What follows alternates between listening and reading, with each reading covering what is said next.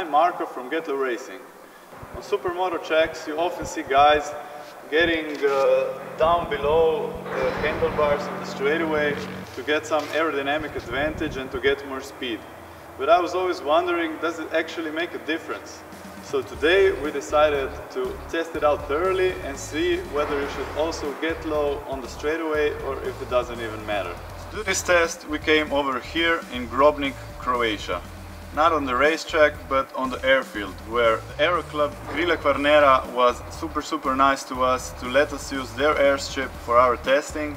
So guys, if you want a parachute or maybe fly around this area, be sure to check this link, go to their website and see what it's all about. Now, let's get to flying.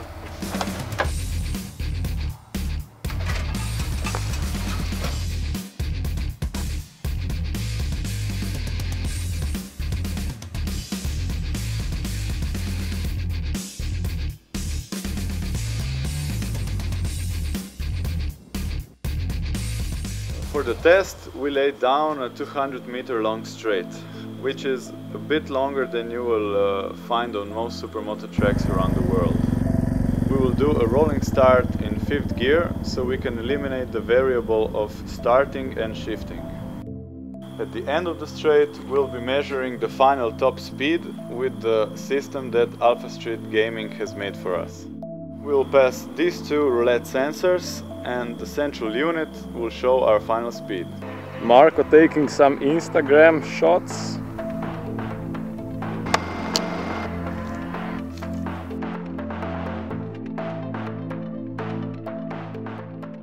To get the entry speed as precise as possible, we are using this setup.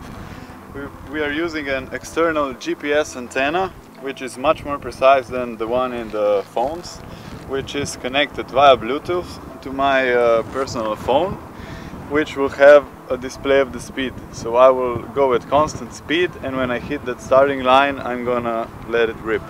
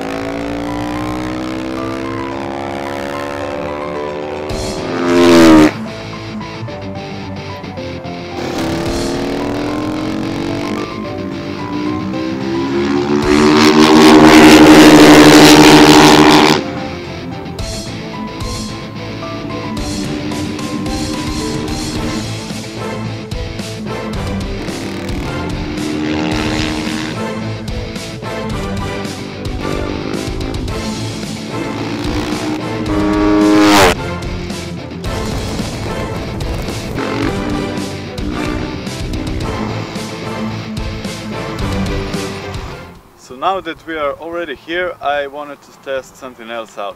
I wanted to try with my motocross bike, which is identical in every way to that one, except this one has an original engine. It's not really a scientific test because the gear ratios over here and the tires are different, but hey, I'm curious.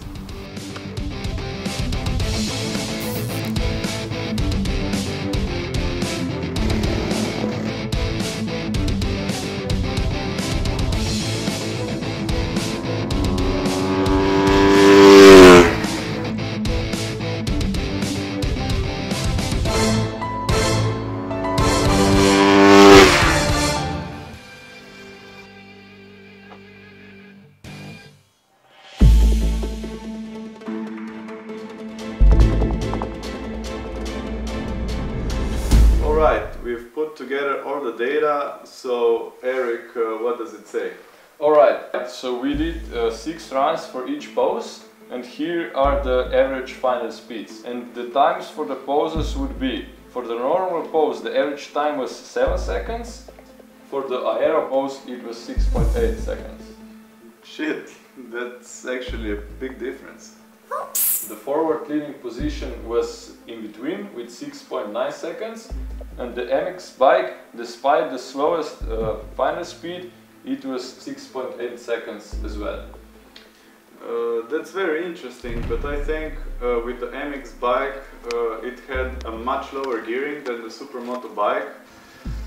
So right when I started on the straight, it was already high in the power band and it was pulling right away. The Supermoto bike, it needed a second because it started very low in the RPM range. So I'm actually surprised that the Supermoto bike still managed to be faster at the end, which means that when the power band kicks in, it kicks in hard. You've seen the results. What will you do on the track from now on? Well, actually 2/10 is quite a big difference. It can easily be from 1st to 5th position in racing scenarios, so I was hoping the results will be a little bit closer because I really don't like getting in that aero pose. It's really a lot of work and cumbersome. I will though use the aero position for some tracks that have a really long straight, like maybe Castelletto di Brinduzzo in Italy. Great! Okay, so that was about the straights, and now I'm really looking forward to film you guys doing some Supermoto slides. Yeah, me too. Alright, so that's it for this video. If you guys have any questions, please drop them in the comments below. We'll try to answer all of you. It was our first video, so please be nice. If you like the video, share it, subscribe to our channel, we'll be super grateful. Thanks again for the Aero Club Krille Cornera to let us use the airfield, and to Alpha Street Gaming for providing us the speed measuring system. See you guys!